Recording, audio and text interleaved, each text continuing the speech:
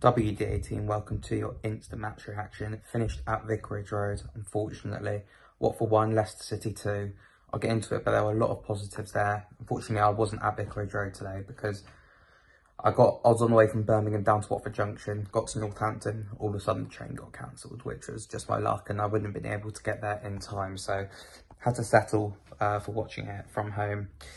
And I expected the worst, to be honest with you, going into the game, particularly with Tom Delly at right back, where we know he's not the strongest there.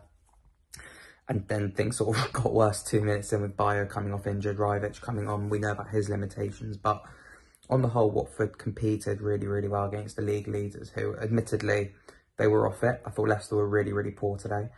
And I think we probably deserved a point, to be honest with you. I'd said before that I don't like the word deserved in football, and I still don't, to be fair. But I think Watford's performance warranted a point, but we just lacked that killer instinct again. Like we've seen so many times this season. Game started worst possible way. First 10 minutes, see Bayo goes off injured. Chat for Taxi gives away a penalty, which Daka was able to slot home. I think it was a very, very soft one, but I think it probably was a penalty just. I've seen a lot of opinions splitting on that. Now a few shaky moments, probably straight after the kickoff as well. Leicester nearly scored. Watford held their own and really towards the end of that first half grew into it. We had a few set pieces, which obviously didn't make it past the first man because we're Watford.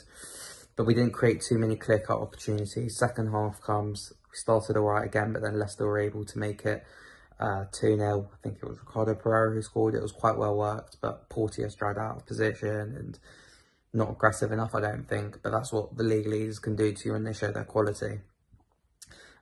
Before, again, it looked like game over at that point. Leicester could run away with it, but we were gifted a way back into it. Harry Winks tried to play it back to his goalkeeper, passed it straight to Emmanuel Dennis, who had an empty net to get his first goal back at Watford after something like over 600 days.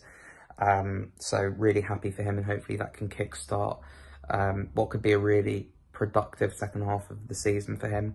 The front three as well were really good. It was really dynamic when Dennis came on. Dennis through the middle, Spree on the left, Ryan Andrews on the right, and we looked a lot more dangerous than when we had Samo Rivich and Mateus Martins on the pitch.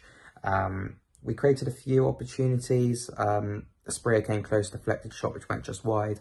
Wes Hoot had one from the halfway line which went wide, which I actually think he might slightly be disappointed with, to be fair, knowing with his pedigree he had some space and the keeper was off his line. But I think there were positives there. Again, the bingo card, the intangibles, the desire was there, even at times when we were right up against it.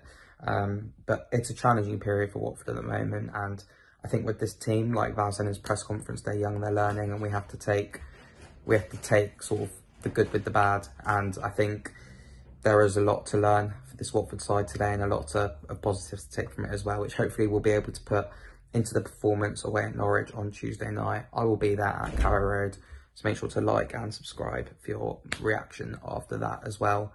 We'll see you all soon. Up the Hornet.